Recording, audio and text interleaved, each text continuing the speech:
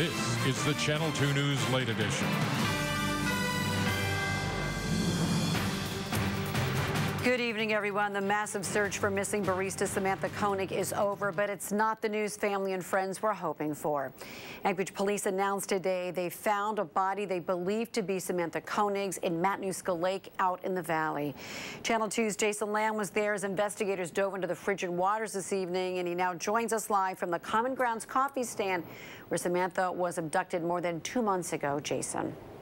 Maria, the place that became so well known as the headquarters in the search for Samantha Koenig has tonight become a makeshift memorial. You can see all the flowers that people have left behind in memory of Samantha as news of her death spreads across town tonight.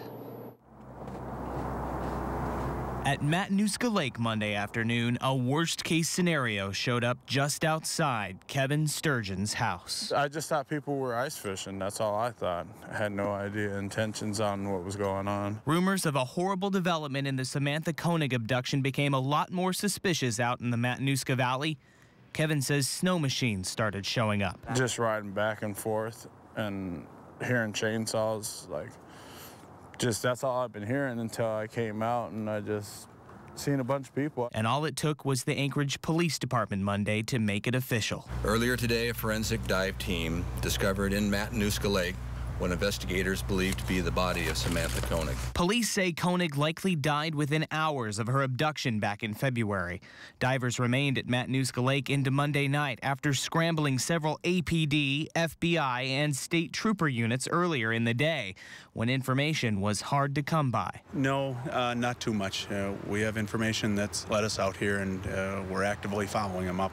Meanwhile, the person police say is involved in Koenig's February abduction, Israel Keys, remains in custody, but on a separate charge. Now police want to know if anyone saw Keys' truck around Matanuska Lake around the beginning of February.